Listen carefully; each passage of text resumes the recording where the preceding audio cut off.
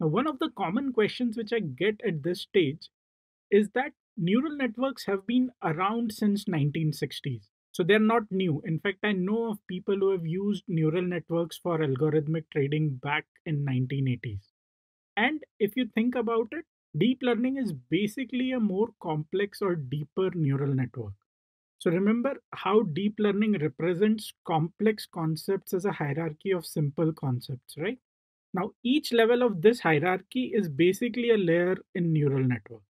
So if neural networks have been around for such a long time, why is it that deep learning has become so popular in recent times among data scientists? So that's a question which I very commonly get. So I thought I'll address that in this video. So this popularity of deep learning is being driven by various forces in industry. And the first force driving this popularity of deep learning is the force of huge amount of data being created and being used to train deep learning algorithms. So let me go a bit deeper into it. According to a study done by Fortune, the data which exists in this universe is growing exponentially. And this study estimates that by 2025, we would have 180 zettabytes of data generated by IoT. And that's four times of the size which it was in 2020. So, in a matter of 5 years, the amount of data has grown by 4x. So that's the kind of explosion which we are seeing in the data which is getting generated. Now, data generation is obviously one part of the story. Once you generate data, you need to store it. And that's the second factor within the data story, that the storage costs are actually reducing very significantly. So in 2010, it would cost you to store 1 GB of data, it would cost you $5. So in 2010, if you were to store 1 GB of data, it would cost you $5. Whereas in 2020, this cost has come down to less than a cent, and this will reduce further by one tenth in the next 5 years. So the cost of storing this data has become very, very cheap, and we are generating a lot of data. And hence, any algorithm which becomes better with more data will naturally become a better choice for building these models. And that's why deep learning adoption is actually increasing. But once you have the data, you obviously also need computational resources to work on that data. And that's exactly the next factor in driving this popularity. So, the next force in driving this popularity is the rise of computational resources. And what do I mean by that? So, again, if you look at the computational power which is available to people today, it has become 1,000 times more faster for the same amount spent. So if I were spending $1 in 2015, the power which I was getting, I can get 1,000 times faster computations in the same cost today in a matter of 5 years. And this trend again is going to continue. So for the same spend, I can get lot more compute power today. But the story does not stop here. What happens is not only you have more compute power, you also have different types of hardware which are specifically engineered to build deep learning models and do a lot of computations in parallel. So GPUs and TPUs, which have become the main computing sources for deep learning recently, have actually revolutionized how much computations you can do, and they can run massive parallel operations to deliver results in deep learning. Here are some of the options of cloud providers which provide you this hardware on the cloud.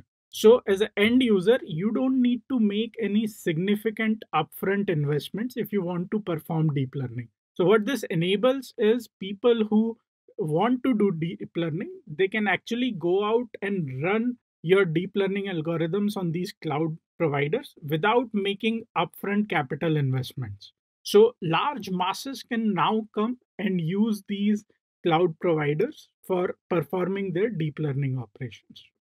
Along with that, there has been a rise in the different type of libraries. So each of these libraries actually provide you with standard ways to build deep learning models, which essentially helps more and more people do deep learning modeling without writing the same piece of code again and again. So each of these libraries come with pre-built packages which you can use to build deep learning models faster and quicker.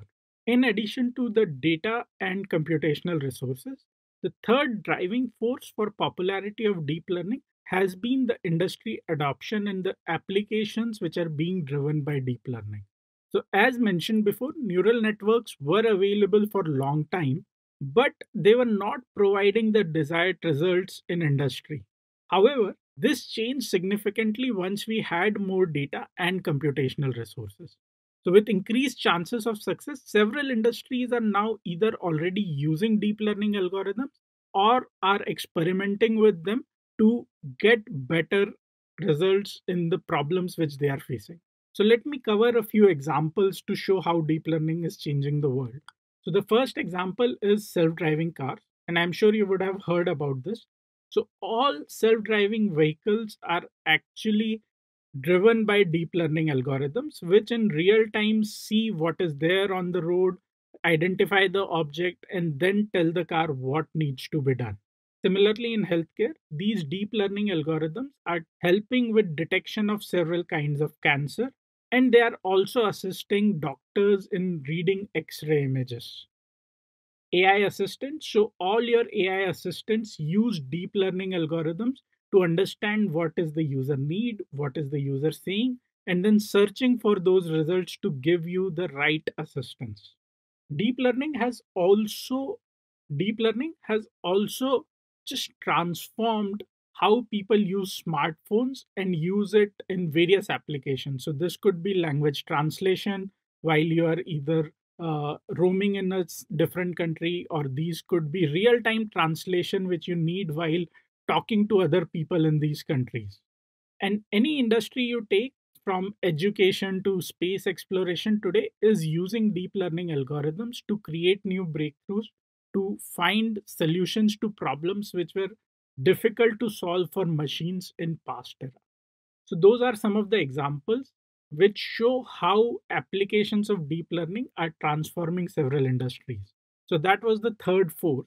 And the final force is the kind of research which is happening and has happened in the last few years in the area of deep learning and machine learning. So if you look at the number of published papers in AI, it has actually grown 4x from where it was. So we were publishing about 5,000 papers in AI in 2005. By 2018, we almost published 20,000 papers on AI. Now, obviously, the quantity of papers is one metric, but it is also what these papers are trying to do. A lot of these papers are related to research on how to make these deep learning algorithms more efficient. So, things like transfer learning, which we'll talk about later in this course, and more recently, approaches for one shot learning have been some of the areas where a lot of active research has helped gaining efficiencies in deep learning. So, research continues to drive a lot of new breakthroughs which enable industries to use these again. So, between industrial applications and research, you see a lot of interaction, and one thing leads to other, and combined they actually drive the popularity of deep learning.